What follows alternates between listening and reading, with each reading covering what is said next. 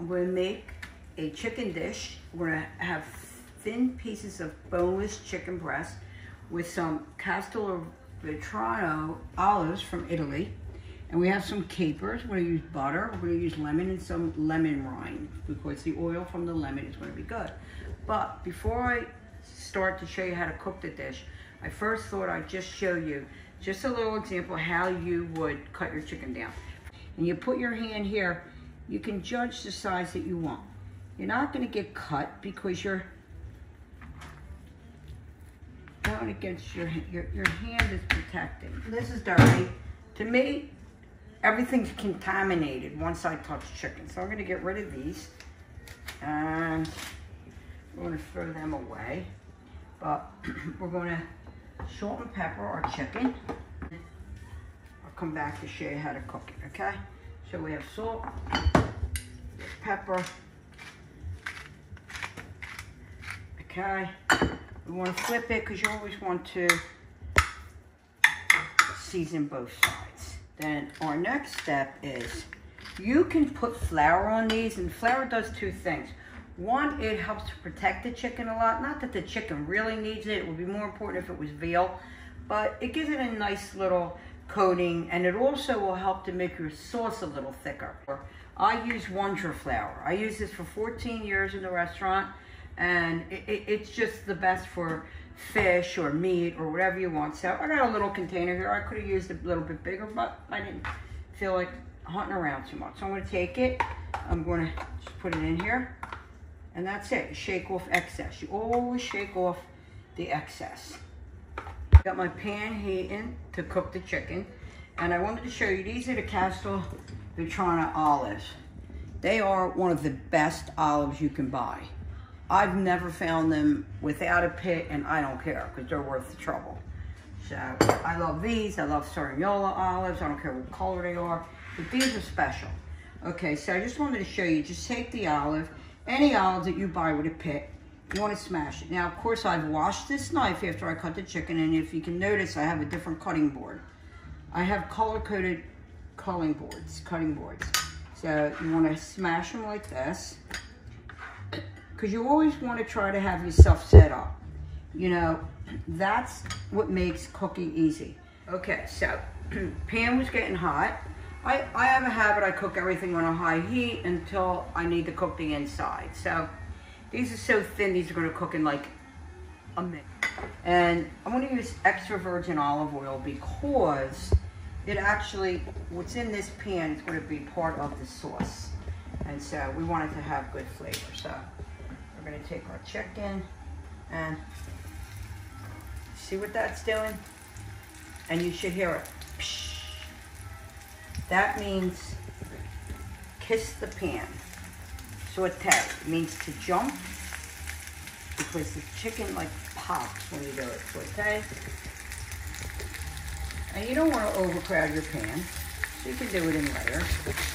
This is really only 2 pieces cut like this, so it's just enough for 2 people for dinner.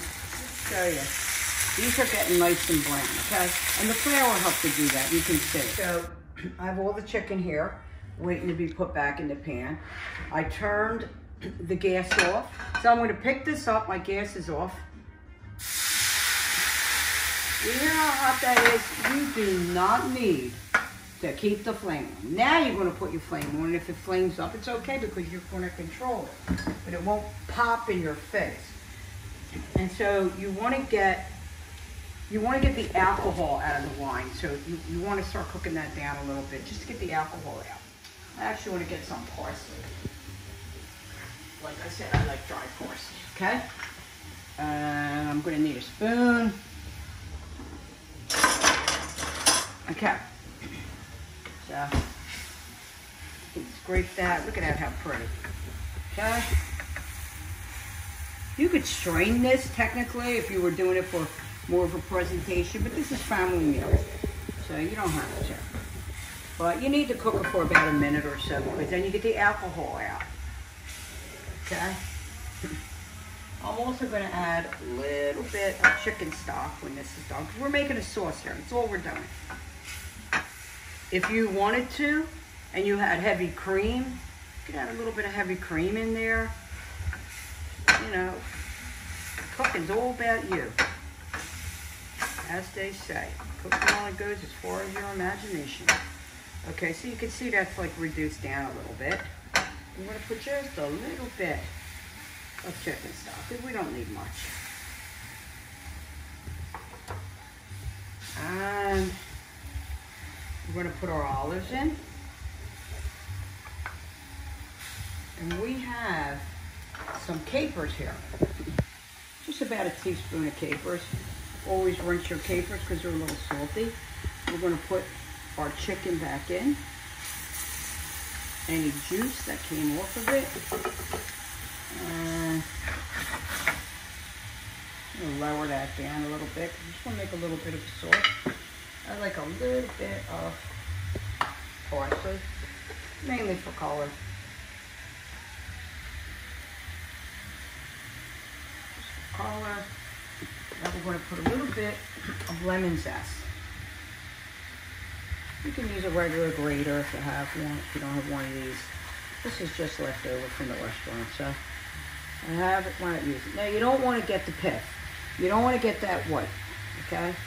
The white is bitter, so you want to go easy. Just get that, and that's enough. And then we also want to cut the lemon in half. And you want to squeeze it in nice. You can use a squeezer if you have one, if you want to. Whoops. Then you want to put butter.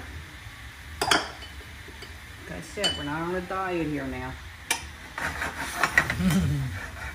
And I want to take this, and I'm just going to finish that right in the pan.